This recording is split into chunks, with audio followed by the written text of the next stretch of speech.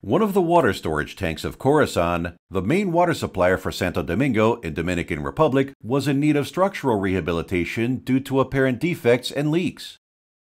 The initial approach was sealing the leaks with grout.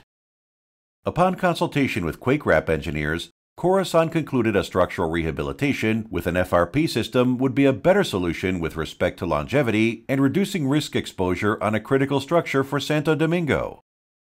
The storage tank has a capacity of approximately 2.5 million gallons. In coordination with its partner in the Dominican Republic, Core Dominicana, QuakeWrap team provided an economical and feasible solution for the rehabilitation of this critical structure utilizing an NSF 61 certified glass fiber reinforced polymer liner.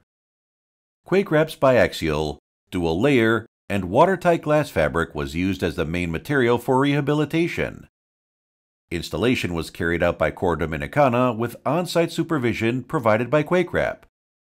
By going with QuakeWrap's FRP solution, the project owner, Corazon, has saved more than $2 million in comparison with replacement.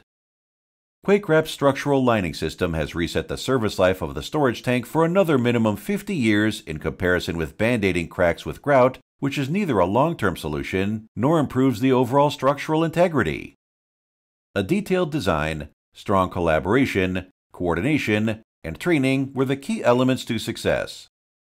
The project achieved high-level recognitions in the Dominican Republic with the presence of Corazon Director and Governor of Santiago at the groundbreaking ceremony.